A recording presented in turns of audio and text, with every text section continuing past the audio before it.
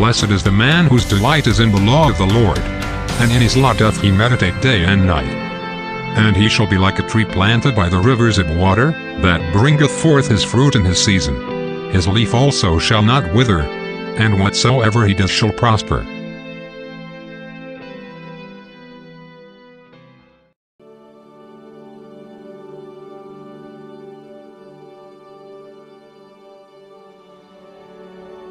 My fellow Americans, Memorial Day is a day of ceremonies and speeches.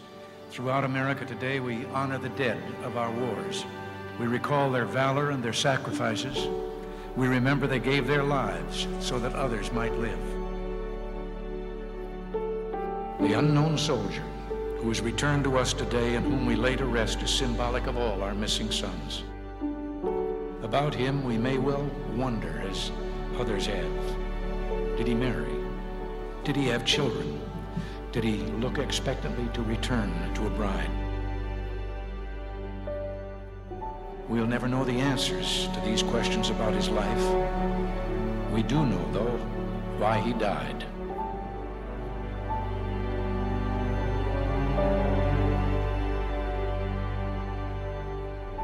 He saw the horrors of war, but bravely faced them, certain his own cause and his country's cause was a noble one, that he was fighting for human dignity, for free men everywhere. Let us, if we must, debate the lessons learned at some other time. Today, we simply say with pride, thank you, dear son. May God cradle you in his loving arms.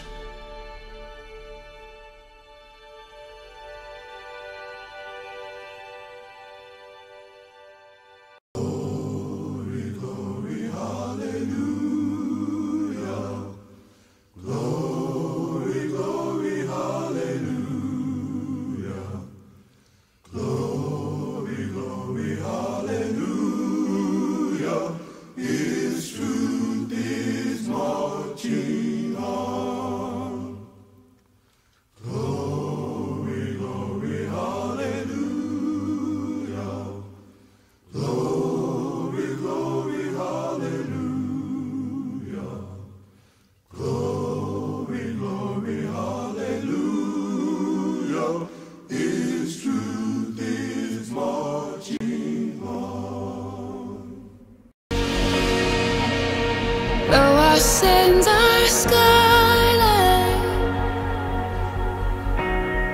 You have made us white as snow. Though our sins are scarlet, you have made us white as snow.